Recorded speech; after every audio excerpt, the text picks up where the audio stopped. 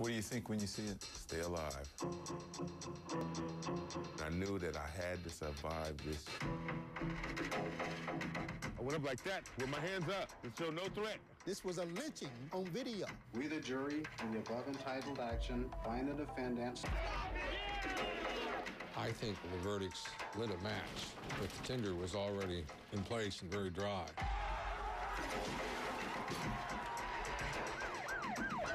Are you able to forgive those cops?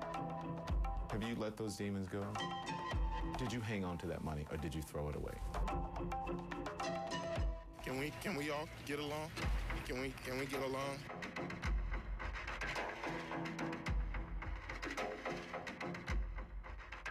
March 3rd, 1991, 25-year-old Rodney King is thrust from obscurity to a national symbol of police brutality. The brutal beating that took place here along Foothill Boulevard in Los Angeles, California, would reverberate across the country.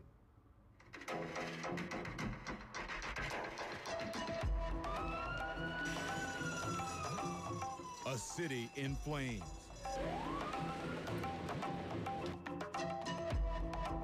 Entire neighborhoods burned to the ground.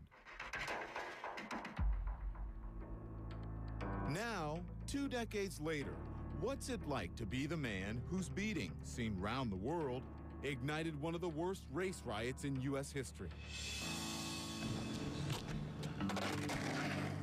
Rodney King, now 45, usually begins his day on a skateboard.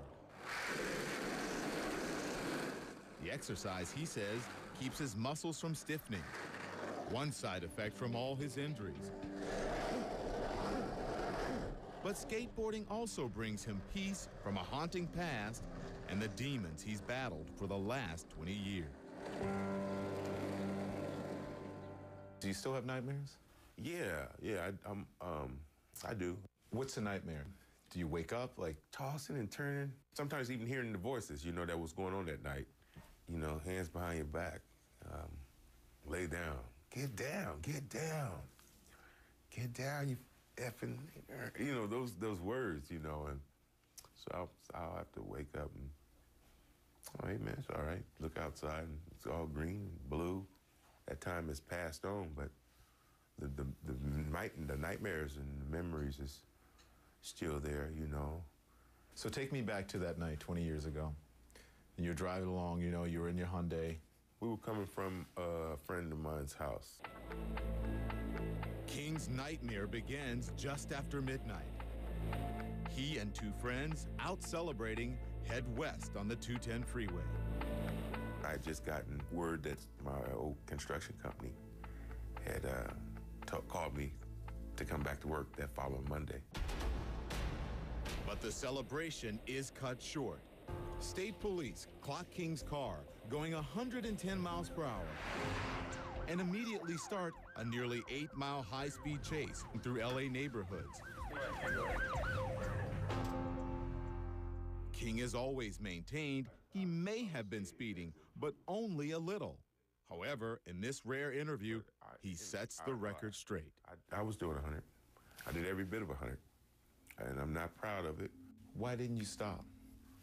Because I had a job to go to that Monday, and I knew I was on parole, and I knew I wasn't supposed to be drinking. And I'm like, oh my God. Following our interview, Rodney King agrees to relive those terrifying moments by taking me back to the scene. Coming down to 210. As we retrace his steps, we discuss those split-second decisions. My mind was rattling. Either I can get off and go over here to my ex-wife's house, because her daddy is a San Bernardino retired police. At this time, I'm thinking, where can I go? I exit here on Paxton. So when you exited here, were they behind you? Could you see them? No, they weren't. They were nowhere in sight. When I came to this light right here, that's when I noticed the helicopter. He's way in front of me, the lights beaming down, going across the streets. My heart is like, my body's hot, and I'm scared, nervous, because I knew it was going to be pretty much a beating from running from him at that point. Where'd you pull over? I seen all those apartments over there, so I said, oh, man, let me stop right here. If it goes down, somebody will see it. Once he stops, they are surrounded by police. King's two friends are arrested without incident. Put your hands up. But Rodney King would have a much different fate. When I opened the door, she said, take 3 steps back away from the car, which I did then. Took 3 steps back. When I took the 3 steps back, said, lay down. So when I laid down like this. And my face was facing this way so I could see him. And it said, no, put your effing head down, face down. When I finally faced down, he, bam, took the blow, bam, a real hard blow to the temple. What were they saying to you? We're gonna kill you, nigga. We're gonna kill you, nigga, run. I knew I was doomed for death. So when he said that, I just looked for a clearance, just kind of like blocking and looking for a clearance. And when he did that, I just looked, and then I went up like that to run this way with my hands up to show no threat. And that's when I didn't know, but my leg was broke. Look closely at the beginning of this unedited version of the video. You can see King does try to get up and run. He appears to lift his arms before falling to the ground. It's this portion of the video that later impacts a jury's decision. Blood is just gushing down the street. Felt death. You know, death wasn't far away. What's it like coming here and getting down on the street and reliving this again? I can't believe I'm alive to get down there. I can't believe I'm alive today. King says the chase and the beating last a combined 15 minutes. 15 minutes of hell. He sustains more than 50 baton blows and shocks by a taser gun. But it's not over. Somehow, he has to find the strength to survive. As the ambulance rushes him to a nearby hospital, he begins to find it more and more difficult to breathe. I was blowing the blood out of my sinuses and out of my mouth so I could breathe. King's injuries, which include 11 fractures, are too severe to be treated at Pacifica Hospital. So he has to be rushed to the trauma unit at USC Medical Center. His initial surgery takes 3 doctors working 5 hours straight to keep him alive. It was incredible how many fractures there were. In a CNN interview in 1994, the ophthalmologist who treated King said some bones were so pulverized they were like grains of sand. We're surprised that he actually was alive. When you finally woke up, do you remember the first time you saw your reflection? Yes. I just started crying when I looked at myself. I was like, will I ever look normal again? In severe pain and depressed by the possibility of more jail time, King knows he has to tell his side of the story. But who would believe him? There is no evidence. Or so he thinks. This is history. This is history. We finally caught the Loch Ness Monster with a camcorder. Coming up, a city explodes in rage. And later, Rodney King, a life haunted by demons. Do you still have issues when it comes to addiction?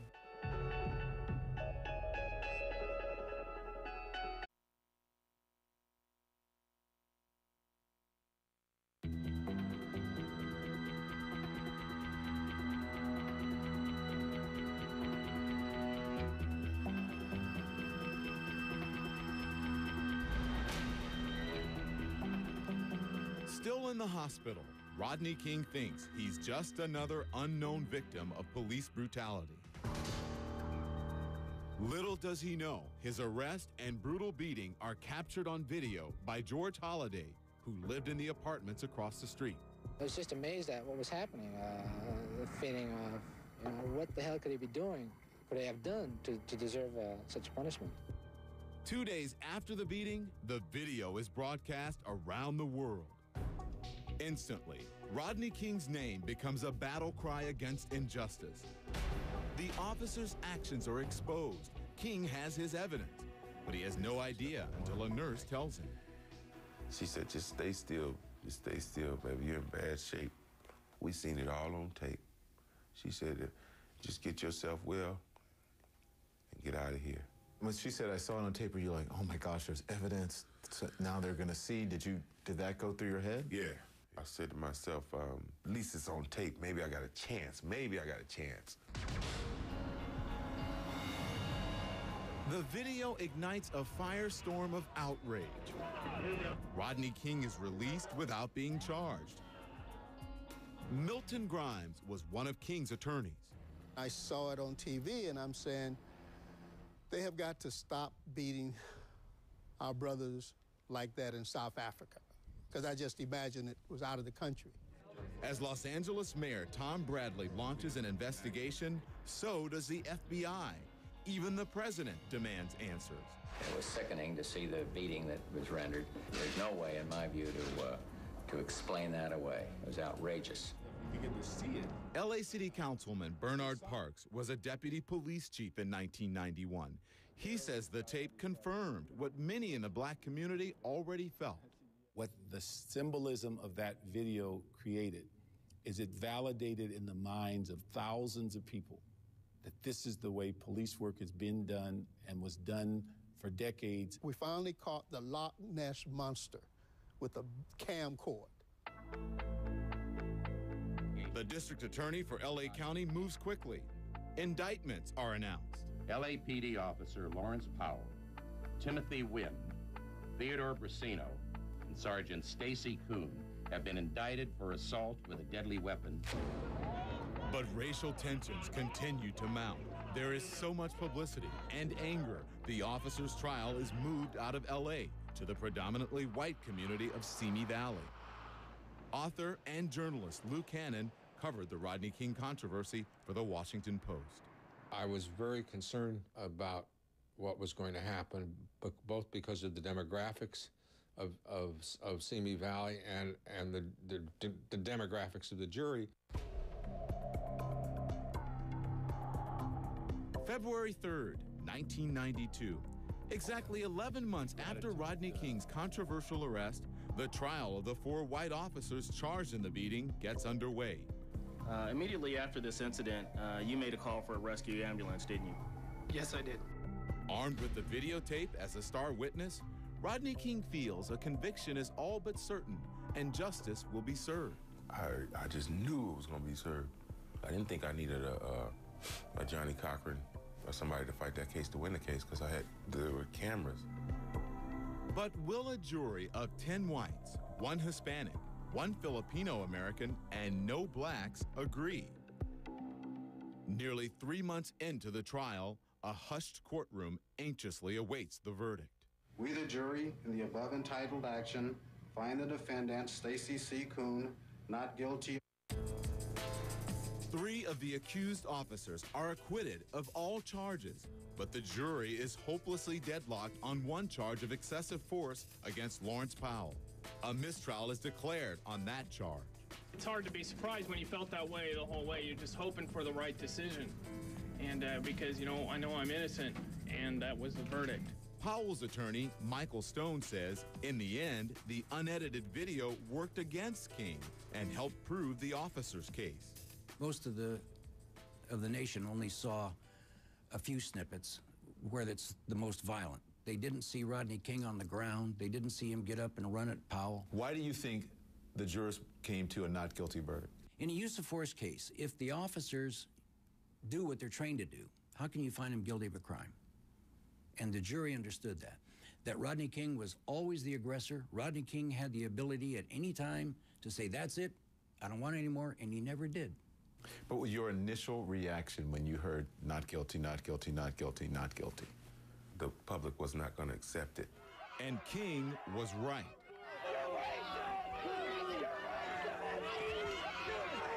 This is a reaction just outside the courthouse. Sheriff's deputies having to protect Sergeant Stacy Kuhn as he makes his way to his car. Movie director John Singleton is in the crowd and makes a chilling prediction. By having this verdict, what these people done, they lit the fuse to a bomb. Within just 2 hours after the verdicts, downtown Los Angeles is a war zone.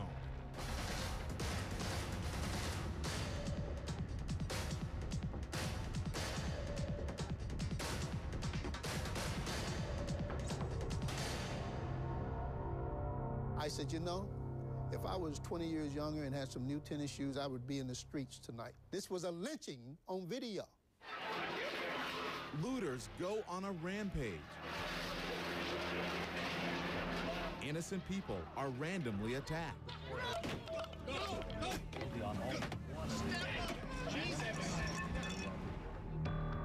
White truck driver Reginald Denny just happens to be in the wrong place at the wrong time.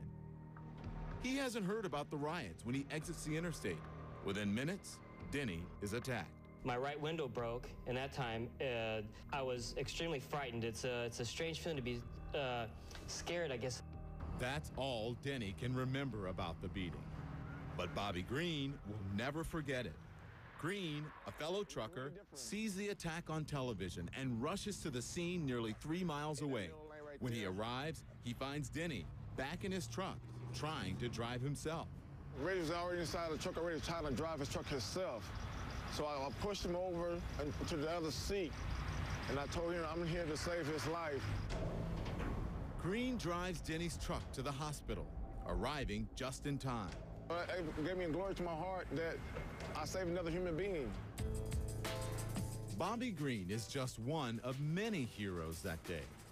Despite all the calls for calm, the rioting continues. The president deploys federal troops. And let me assure you, I will use whatever force is necessary to restore order. But as the city burns around them, some business owners will take matters into their own hands.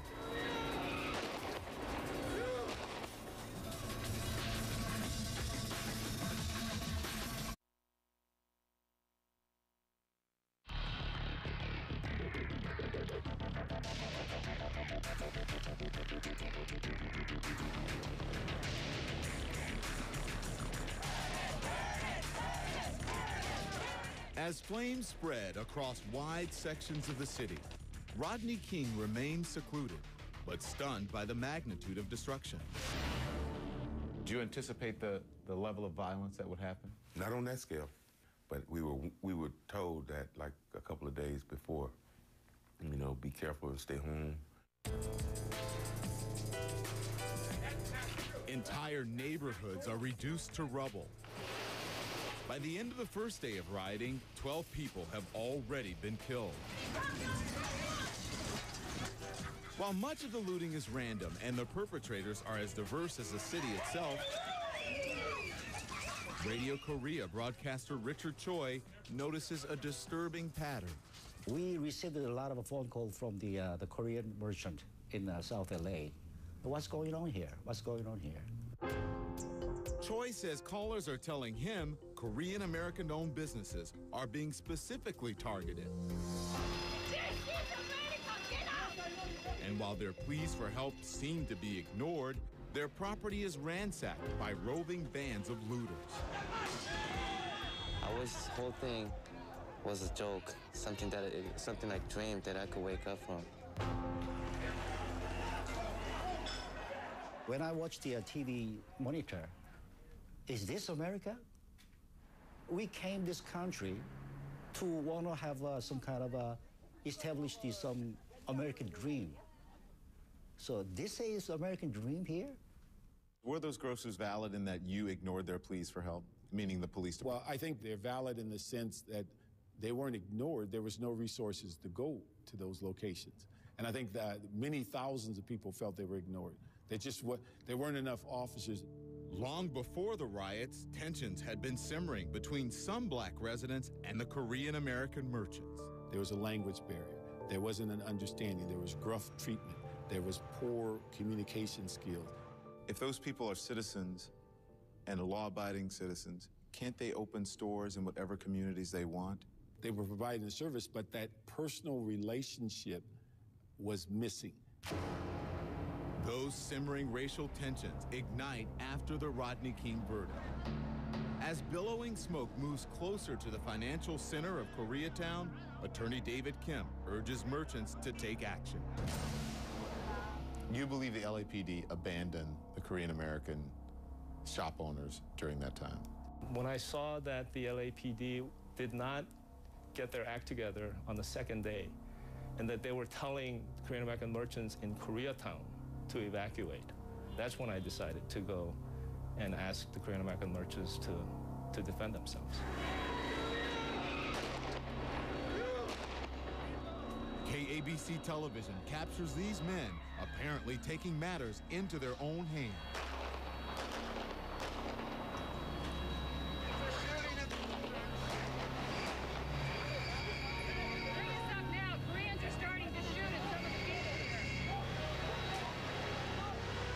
By defending themselves, Kim says, Koreatown became a buffer zone in the battle to prevent the loss of more lives and property.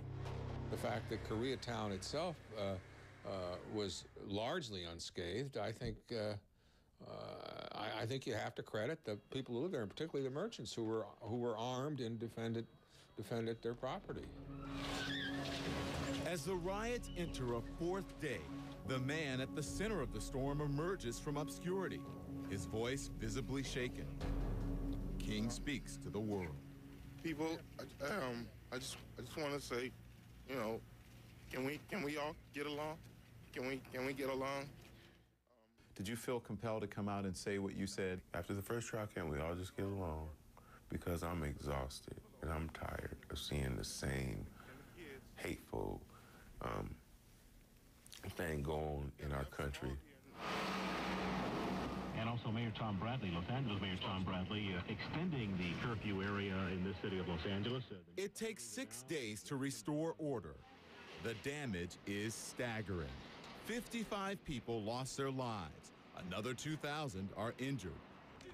Property damages exceed $1 billion. 1 week later, President Bush makes a personal visit to Koreatown to ease tensions. It helped the Korean Americans because they felt like the system had abandoned them. I think that it at least helped them heal their wounds. The events that unfold after the jury's verdict present a watershed moment in the history of race relations across the country. But in LA, those relations are soon tested again. As another trial keeps the city on edge.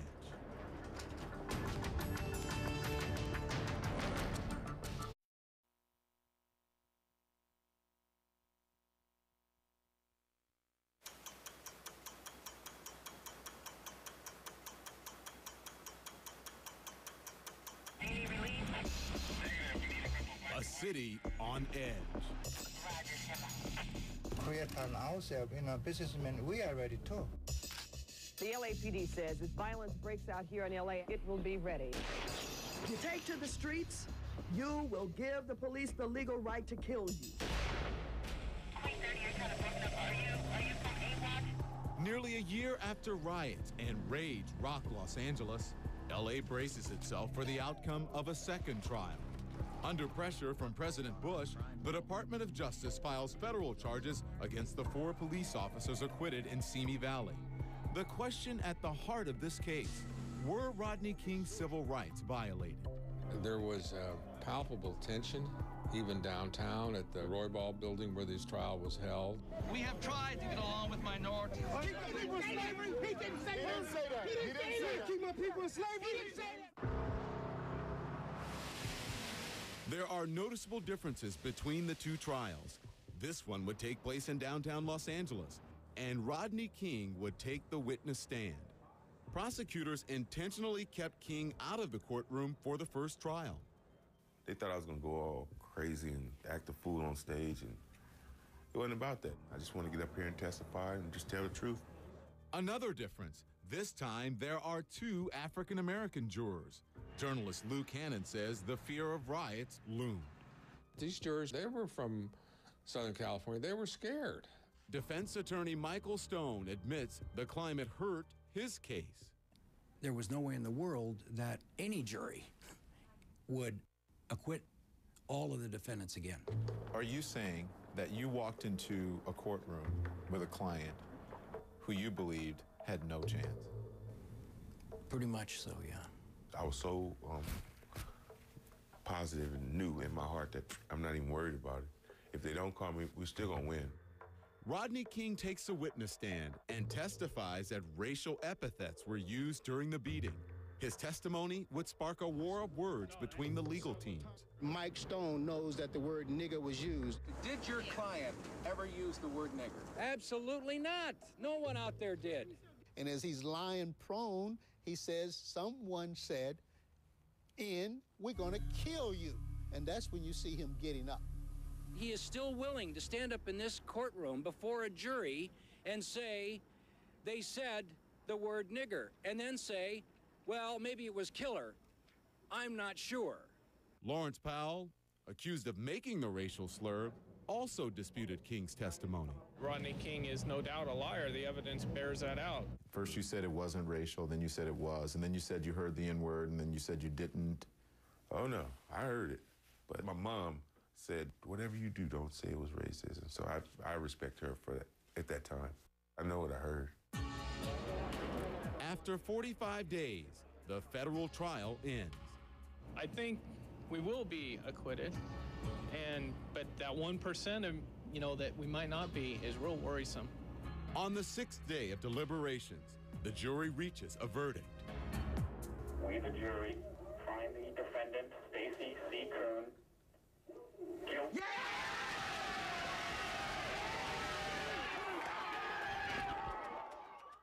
I had my arm on Larry Powell's shoulder, and I leaned over to him and I said, we're going down, bud. And what was his reaction? He tensed. He tensed.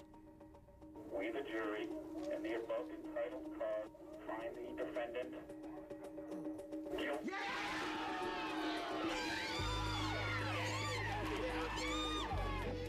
2 out of the 4 officers are found guilty. It was like, God dang, I just hope we just get one. I hope we just get one on that. If we get one, we're good. So to get to 2, I was really happy. Sergeant Stacy Coon and Officer Lawrence Powell were both sentenced to 2.5 years in federal prison. The verdict seemed to satisfy the community. No riots erupted. It was here at the Roy Ball Federal Building where guilty verdicts gave Rodney King the justice he was looking for. But one more trial was still to come. Rodney King's lawsuit would determine how much money, if any, he received for his injuries. King's civil suit against the city of Los Angeles was his 3rd trial in 3 years. I fit this profile of the conservative African-American. Cynthia Kelly, the only African-American juror during the civil suit, says the jury deliberations were contentious. Half of them had no sympathy whatsoever. They did not care at all. They just didn't care. Like, he broke the law. He deserved what he got. And what do you think of that? I told them they were crazy. No one deserves to get beat like that. The jury eventually sided with Kelly and awarded Rodney King $3.8 million. So many people been through what I've went through, and I just happen to be first in line for it to get recognized, and people say, hey, we're not taking this shit no more. We're through. Up next, Rodney King's battle to put the beating behind him. Are you able to forgive those cops?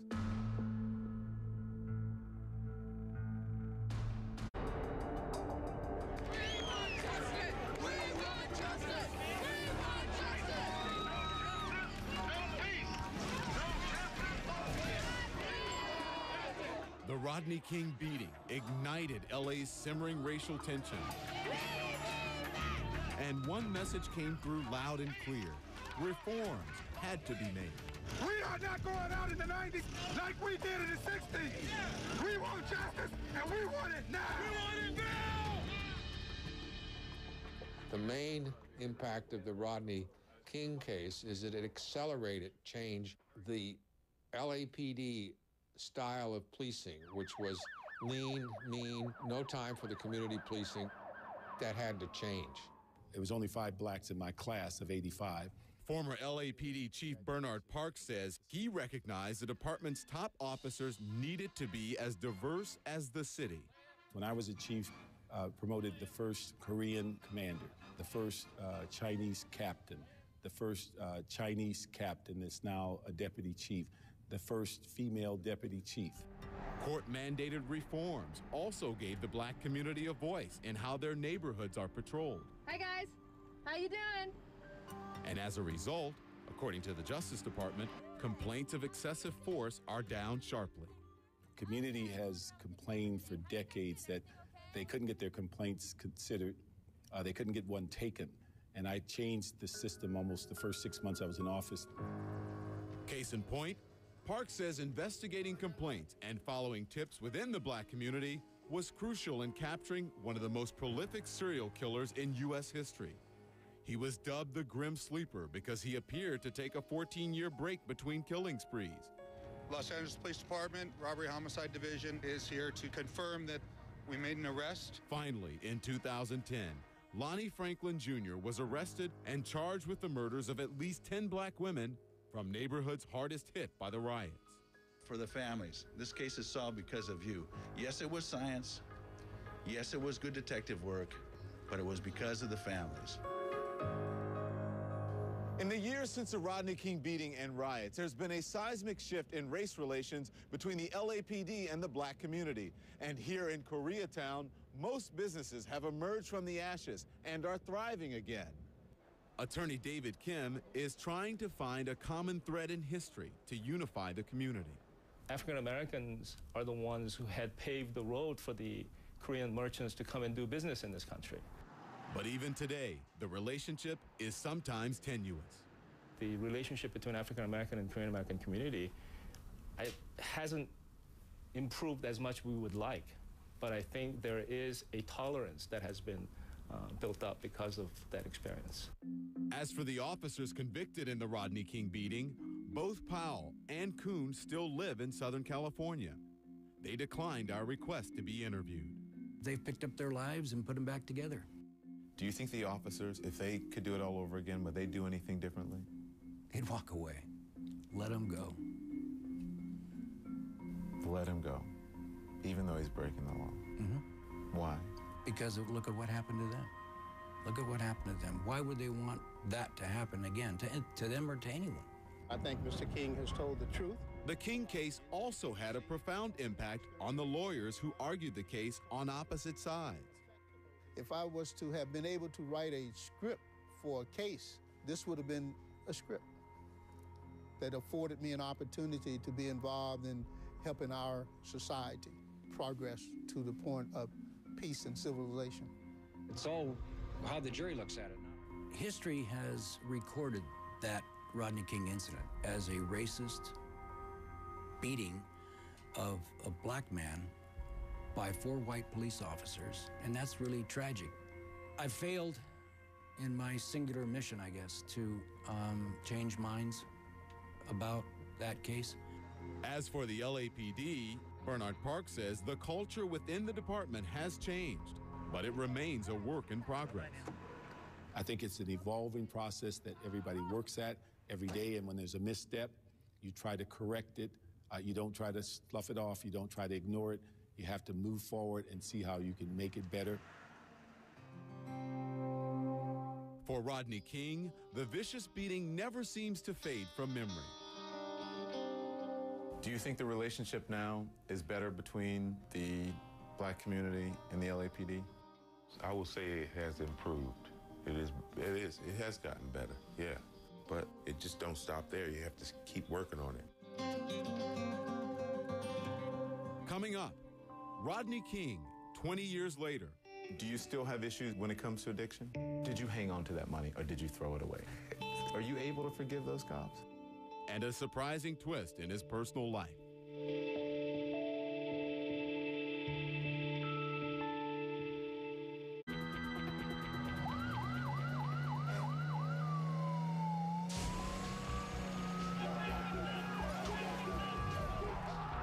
In the 20 years since Los Angeles was turned upside down, the city still faces its share of challenges. We have 140 languages spoken in the city of LA. It's impossible for any one human being to understand every culture. Every day is a challenge because of the dynamics.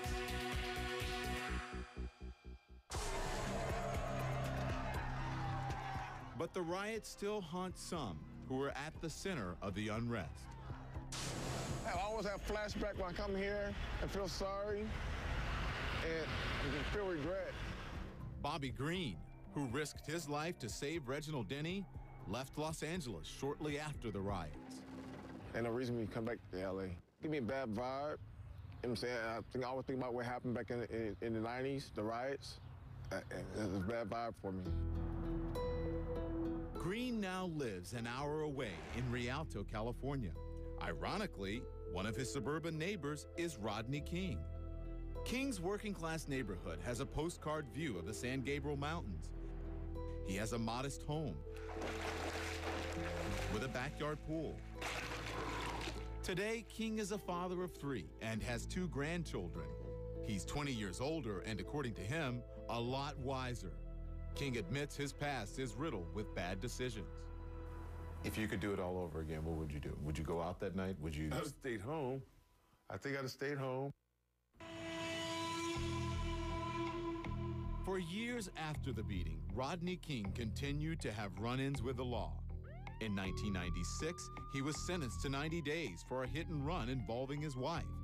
He was also arrested several times on charges related to domestic abuse, drug intoxication, and indecent exposure. Why after all that? That's what people would say, especially black people. Why after all that, Rodney, are you still getting in trouble? I guess the trouble that they see me in is a part of my life that I'm working on. King's admitted alcoholism and personal problems also caused him to virtually squander his share of the settlement, worth, according to him, $1.5 million. He purchased homes for himself and his mother.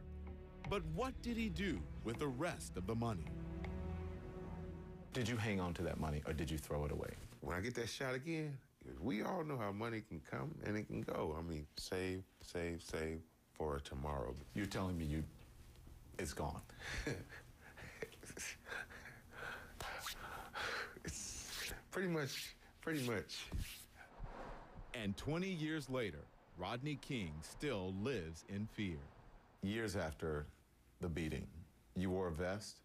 Oh, yeah. Do you still wear a vest? Yeah, I do. He wears a bulletproof vest in large crowds because threats against his life were all too real. The FBI once infiltrated a white supremacist plot to assassinate King. You got something over your shoulder? I never feel safe, it's just things that happen. When you are part of history and it changes for the better, you got a lot of devilish people out there that don't like it. And King continues to battle his demons. In 2008, after several stints in rehab, he turned to psychiatrist Dr. Drew Pinsky, appearing on VH1's Celebrity Rehab. We're gonna have a lot of feelings, a lot of anger, and a lot of God knows what. It is. It's with me, but I just, I don't bring it up unless it's... Well, tell me about it. King now admits alcoholism is a lifelong battle that is far from over.